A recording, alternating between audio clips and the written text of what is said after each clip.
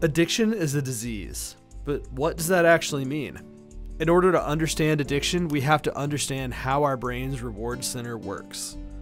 When we eat, drink water, or are intimate, our brain releases dopamine, which is a neurotransmitter that says, hey, this is a good thing.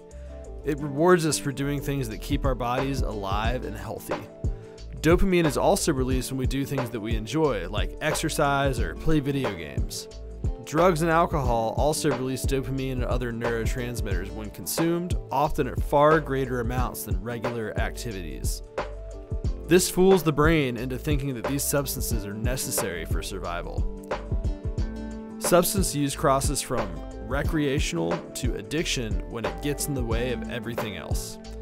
When substance use gets in the way of achieving goals, creates problems with relationships or at work, or creates physical or mental side effects, there's an issue.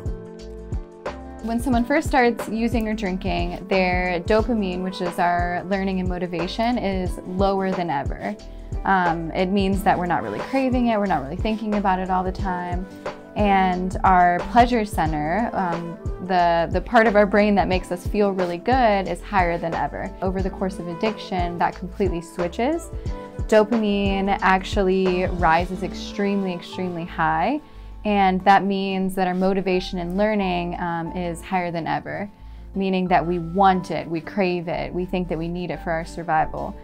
And our pleasure center goes the opposite. It goes all the way down, and we're getting the least amount of feel-good benefits from it.